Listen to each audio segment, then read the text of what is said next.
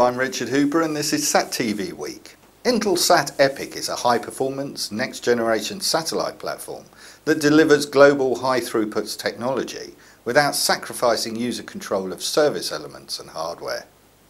The EPIC platform is an innovative approach to satellite and network architecture, utilising C, Ku and Ka bands, wide beams, spot beams and frequency reuse technology to provide a host of customer-centric benefits.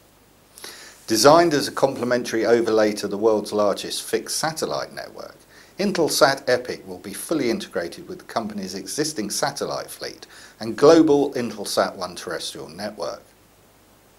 Now, to find out more about the platform and its benefits, I'm pleased to be joined by Stephen Spengler, President and Chief Commercial Officer. Thanks for joining us, Stephen. Now tell me, will the EPIC platform enhance the company's offering to its customers? Intelsat EPIC is designed to transform our broadband infrastructure globally, and we're doing that with a completely digital system. This will enable all sorts of new capabilities that weren't available before, but most importantly, it will bring more flexibility, more interference protection, security for our customers' networks, as well as monitoring capabilities. But the most important thing is that it's an open network. It's an open network that will open up the horizon for a wide range of new applications and services for our customers. And we really view Intelsat EPIC as the platform of innovation for the future for Intelsat and for our customers. That's great, but what differentiates EPIC from other high-throughput satellites currently being launched or developed? Well, Intelsat EPIC is a global system. First and foremost, we're building out multiple Intelsat EPIC satellites across multiple orbital locations around the globe to really have a complete footprint and redundancy of services. At the same time, we're also creating a platform that's frequency agile. In other words, we're very open and we will be using multiple frequency bands, Ku band, C band, Ka band, to serve our customers' needs depending upon their applications and their specific requirements. I would say that the most dramatic change with Intelsat EPIC is that in addition to the ability of open architecture and backwards compatibility, it's really the capabilities that it brings to our customers, higher performance and better economics.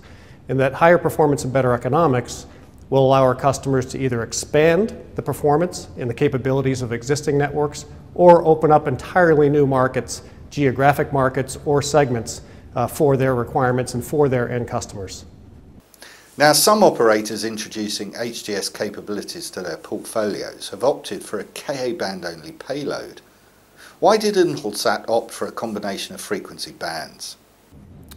Well, when we started to look at the architecture and design of Intelsat EPIC many years ago, we started with our customers. We started with the applications that our customers were supporting and the services they were delivering to their end users. And by starting with applications and starting with those customer requirements, you then determine what is the best solution, the best architecture, the best frequency band to use for those specific applications. We're very fortunate that we have a large global capability in terms of frequency bands and spectrum in C band, Ku band, Ka band. And so we're able to design the right approach for the particular customer need and requirement. You also have to remember that networks are in existence today in C band, in Ku band, and increasingly in Ka band. So it's important to allow those customers to continue to exploit and leverage the investments that they've made in ground technology to grow in the future using that investment that they've made and allow them to have greater capabilities and service performance with that same ground infrastructure. So it really ties back to customer requirements first and the applications that are driving those requirements. Now, Stephen, I assume EPIC will help Intelsat to future-proof its business. Is this true? Well, the term future-proof sounds like a guarantee, and there really are no guarantees in business. So really how we look at it is, how do we build a sustainable, successful business over the long term? And as I mentioned a minute ago, Intelsat EPIC is a platform. It's a platform for innovation. And it's not a static platform. It's a platform that we will continue to enhance, develop, and grow over time. Adding new technologies, new capabilities, and new performance and economics as we develop it over the future years. At the same time, it's part of a broader ecosystem. Intelsat Epic is not a standalone service. It's tied to ground technologies that are also evolving, changing, developing, and becoming higher performing over time. And so this ecosystem between space and ground technologies, where we believe is going to deliver long-term value for our customers in enabling new applications, new services, higher performance, and better economics to drive their business, and then also to support the growth of our business. And finally, when can Intelsat customers expect to start using Epic?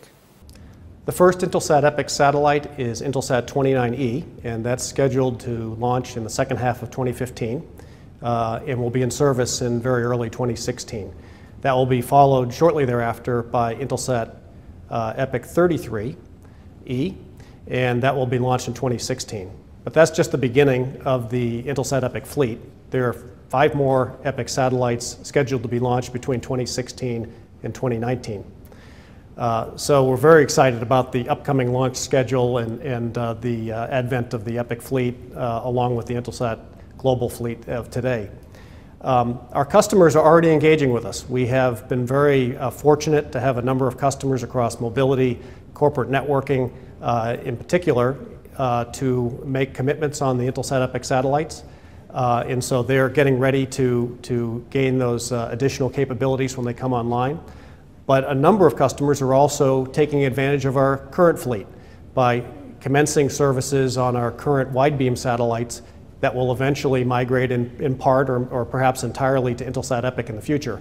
One is Vodacom in Africa, where they're using our current fleet for VSAT broadband services and cellular backhaul services in certain parts of that region. That may be moving to Epic in the future. And the other is Airbus, one of the leaders in maritime mobility services globally, where they're operating across our fleet in KU band today. That will be migrating in part to the Epic fleet in the future. And I say in part because the ultimate network would be a combination of the broad beams and the Epic satellite, providing the global coverage and the performance that they require. So we're really thrilled with the customer engagement so far. We can see how the capabilities of Epic are resonating with these customers and the potential that it has for their customers well into the future. Stephen, thanks very much for clarifying what Epic offers to its customer base. So as you can see, Intelsat Epic offers a real freedom of choice. Customers will be able to use existing hardware and network topologies, as well as define their own service characteristics, enabling them to offer customized solutions to their end users and build upon their current business success. That's all for this week. Thanks for watching.